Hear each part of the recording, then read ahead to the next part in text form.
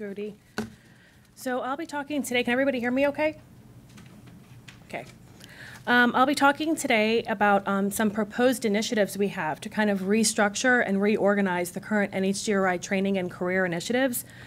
A few things I want to note before I get started. This is actually a two-part presentation. Part two will be tomorrow during the closed session by my colleague Tina Gatlin. We'll be discussing more details about the budget. And one last note is in this particular presentation, I will not be covering any of the training grants covered by the LC program. That might be discussed at a future council presentation.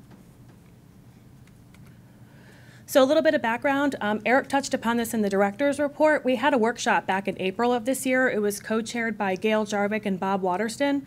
And we wanted to ask this group of experts in genomics, academic medicine, and training to provide guidance on how we can realign our research training and career development programs with the 2011 strategic plan. So we've all seen this slide a couple times today, but some of the overarching recommendations that came out to align with the strategic plan include, we really want to maintain our investment in genomic science. We don't want to cut back, and actually we want to expand into the realms of informatics. We also want to expand training into genomic medicine, going to the right of the diagram. And we also want to make sure that our training investment is on par with other NIH ICs. And at this April meeting, we actually invited training coordinators from other institutes across the NIH to find out what are they doing in their programs and how much of their extramural dollars are going towards these initiatives. So some of the general recommendations that came out of the meeting in regards to the institutional training grants is that we would like to expand the postdoc training to encompass areas of genomic medicine and to continue training in the areas of genomic sciences. In regards to the career awards, we want to expand these awards into the areas of genomic medicine and again, continue training in genomic sciences. Some of the specific recommendations that came out of the workshop, we want to develop leaders in genomic medicine and genomic science. We would like to train comprehensively in more than one discipline. So we're really training a generation of multidisciplinary scientists. We want to make sure trainees have access to large and complex data sets. We want to continue support of the diversity action plans. And we would like to consider developing a professional network of trainees and the K or career awardees. The person that came to visit us from the National Library of Medicine, they've had a lot of success with putting together this network, and they have a big symposium every year.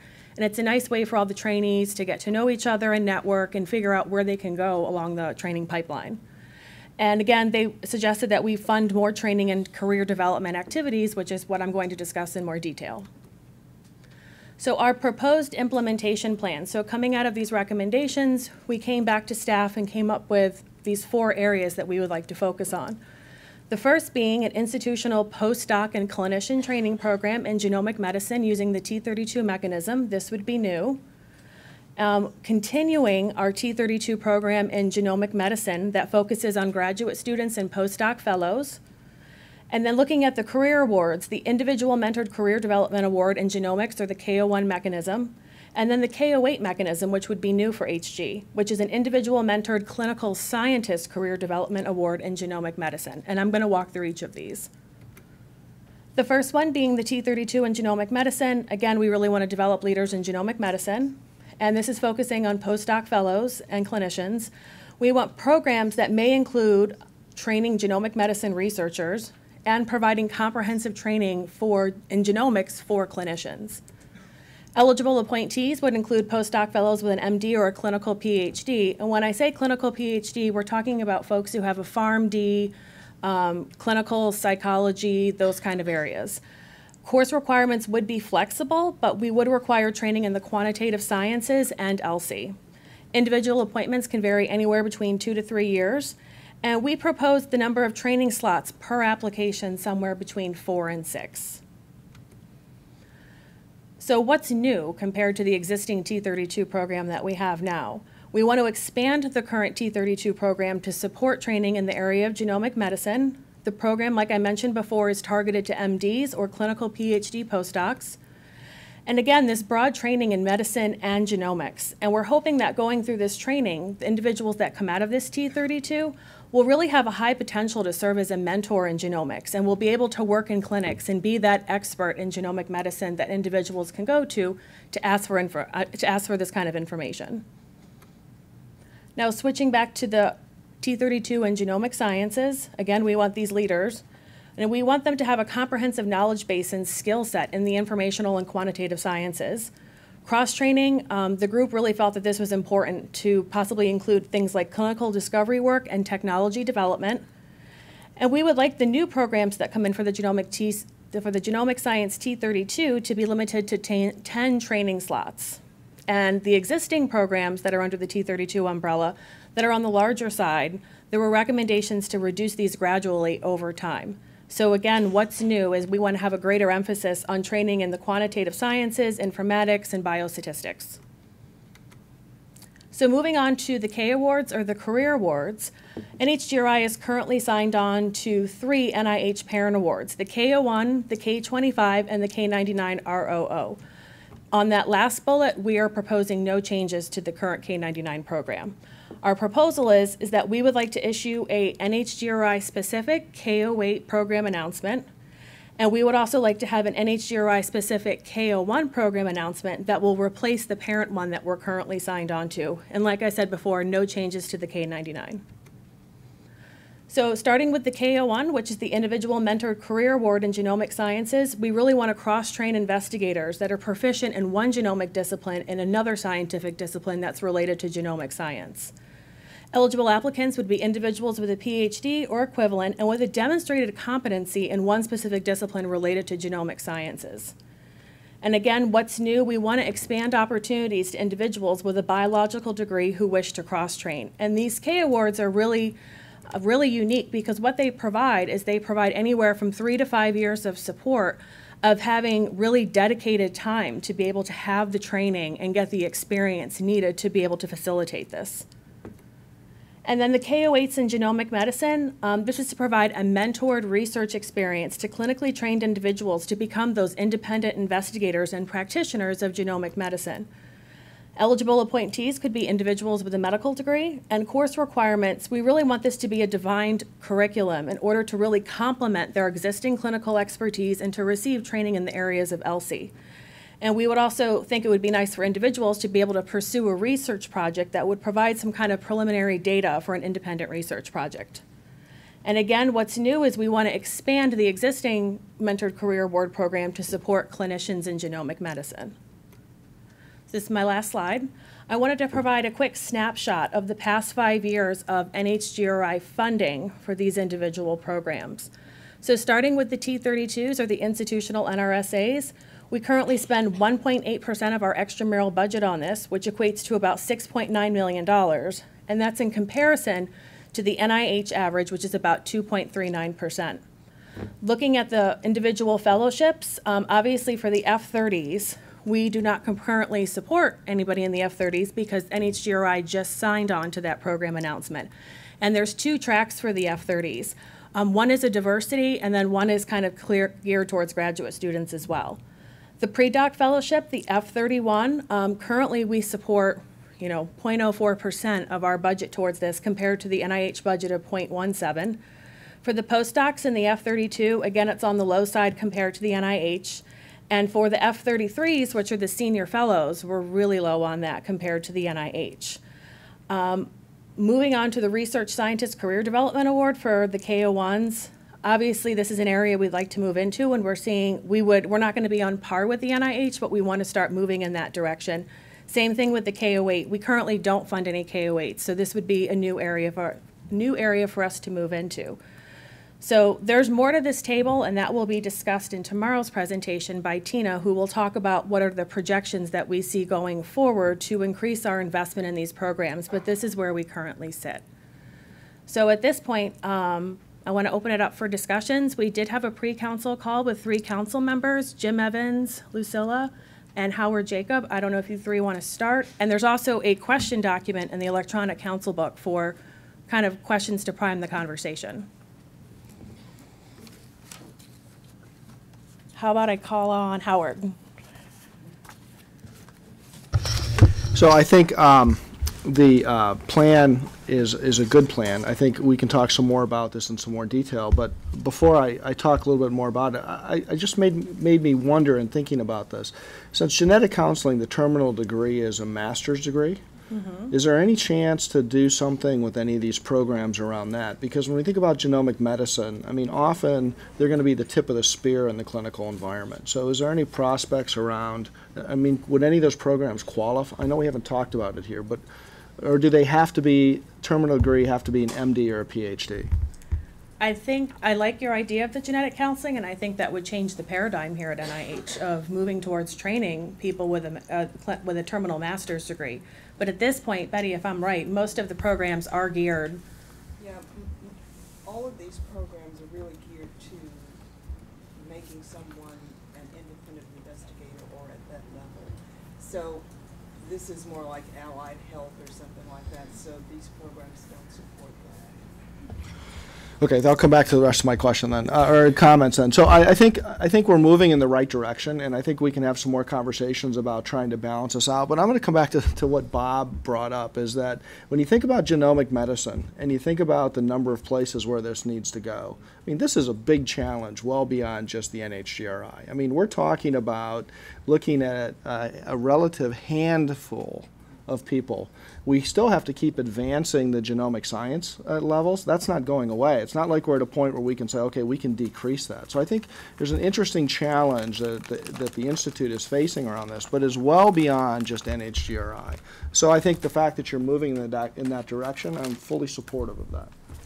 That's great, because we're really excited about it, because before we put together this workshop, we had polled all of the other training coordinators at other ICs, and there's definitely no other institute looking into expanding training into genomic medicine. So we feel we can start a contribution in that part, and we feel that other ICs, as this technology and as the pace of science continues to move, maybe other ICs will sign on with us, and this will become a bigger training program. Okay. Jim?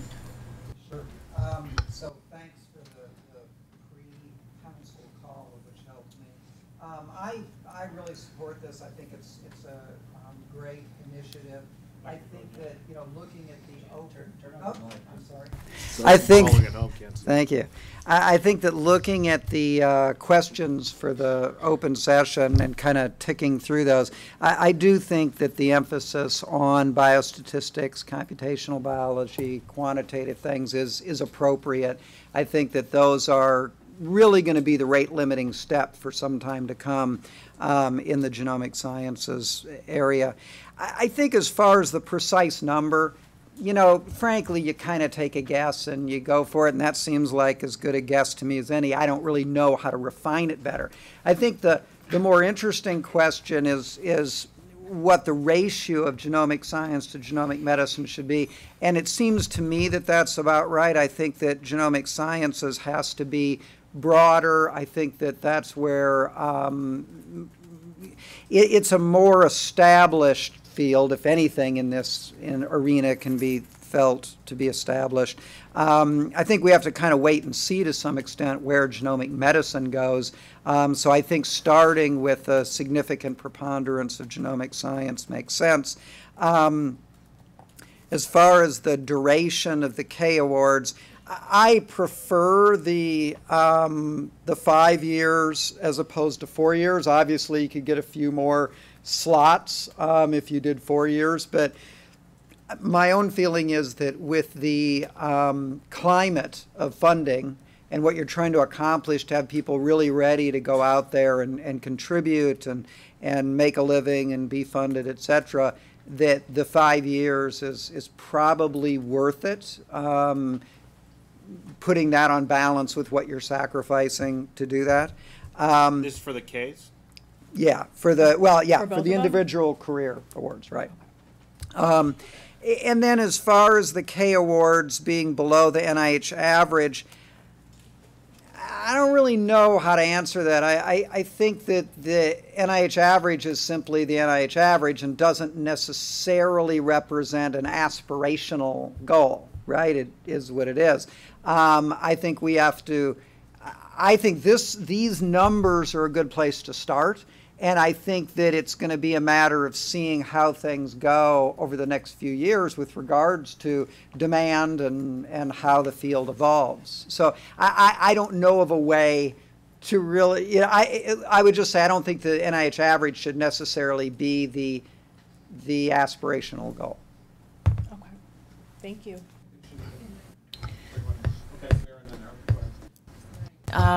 Just wanted to add that it's kind of a chicken and egg problem of being a handful of institutions, because if you don't expand the training, they will always be in the same place. And as you expand the genomic medicine portfolio on grants, who is going to staff those grants? It's got to have a training component associated with it. Thank you. I'm wondering if you could talk a little bit more about the rationale for limiting the KO8s to clinicians with PhDs, to clinical psychologists in particular, and not sort of thinking about the other types of PhDs who play a role in genomic medicine. So do you mean the KO8 or the T32 in genomic medicine? Let me back up. So for the KO8, we're specifically looking for, you meant the T32, okay.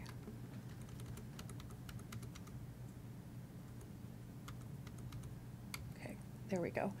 I think what we were thinking with, when we were with this workshop group, and I think talking programmatically, we were looking at individuals who are already working in the realm of genomics and want to move into the areas of genomic science, of genomic medicine. This might be a way to go down that road where you catch people early in the pipeline who realize that this is something they want to pursue. As for the clinical PhD degree, I mean, I just gave a few examples, but it's definitely not limited by the NIH definitions. I mean, I just gave examples of the PharmD, a clinical psychologist, but anybody who does have a clinical PhD degree could definitely be eligible to apply for this, because we do know that there are a lot of people in the clinical arena who are working in genomic medicine now or are interested in moving into that field. Does that answer your question? It does. I would just be careful, because I think that, you know, clinical PhD implies something very specific, and I don't know that, I mean, if I saw this and thought about myself, I wouldn't think that I would be eligible for it. Okay. And so I think that there's, you know, that's something to consider. Okay, thank you. So for the most part, I like this, and I just have a question on slide 11 on the KO1. How are you defining another scientific discipline relevant to genomic science? So I think, for instance, for this program, we were thinking that biologists who might be interested in going into the field of informatics, people who are like genetic biologists, where you're working in the lab, you're looking, say you're looking at evolutionary type of things, and you want to move into the realm of genomics and informatics, this might be the right fit for you. But more broadly defined, you're still including things like engineering and other disciplines and others that want to train in genomic sciences? So originally the program was just for people with physics, chemistry, math, computer sciences. Walk up to a microphone, buddy. Originally, the program was for people with degrees in bioinformatics, engineering, computer science, math, and physics. Those were the only ones. Now we're going to open it up so that you will have that group will also be included, but we're expanding it to include people who may have degrees in genetics, but who want to be trained in the quantitative sciences. So we're looking at basically 2 tracks. I did. So we're not excluding the original group. Okay, we're just that's expanding. That's good. I didn't understand that from the way this is all worded here on this slide. It didn't come across. Yeah, so it's expanding it to other disciplines other than bioinformatics. Okay. I think Carlos and Bob. Great, thank you very much. So is there an opportunity here? You know, we've talked a lot about NHGRI as a wedge that drives genomic medicine into all of NIH. It seems to me that, you know, there might be an opportunity to partner with NIGMS, for example, right? They run most of the big MSTP programs, or with NCI, or even NHLBI on some of these applications. Is that something that's relatively easy to do, or not so much? I think it depends. I mean, I think we've talked to liaisons across the NIH, but I mean, no one has exactly jumped on the bandwagon and said, I want to sign on with us. But maybe now, post this discussion, that's something we can bring back to other ICs and see if they'd be interested in getting on board. Or people might want to take a wait and see approach, see what kind of success we're getting out of these initiatives, and at some point when they feel they're ready to sign on. But I mean, I agree that we can't do this alone, and I think other ICs will start to have interest. So I would point out a couple things. First of all, I'm quite convinced that, in fact, I know for a fact that when we have this upcoming retreat with NIGMS as part of John Lorch, really he, like I am, looking at lots of things to learn about the Institute. And you're right, they have a very substantial training component that I know he wants to look at. Without question, that will be one of the areas we have a discussion about on that retreat day. No question, GMS. I think in case of the other institutes, as you said, it's something easy to do. If budgetary times are great, the conversations would go much different. So, I mean, I think in the current climate, I think it's a little hard. I think until we get a little momentum and put something down and start doing it and demonstrate that, how effective this might be, I think it's going to just sort of ring hollow. I think once we get something out of the gates, one could imagine either when we get applications in that are clearly cancer-oriented or that are clearly heart, lung, and blood-oriented, we'll go to them then, or as they see some of these start to percolate, we will go and talk to them. I predict this kind of thing will spread among some of the other institutes, but not until we get it out of the gates, is my prediction. I wanted to circle back to the comment Dr. Hughes Halbert made. From the description of the T32, it looks like people could get training in how to practice genomic medicine.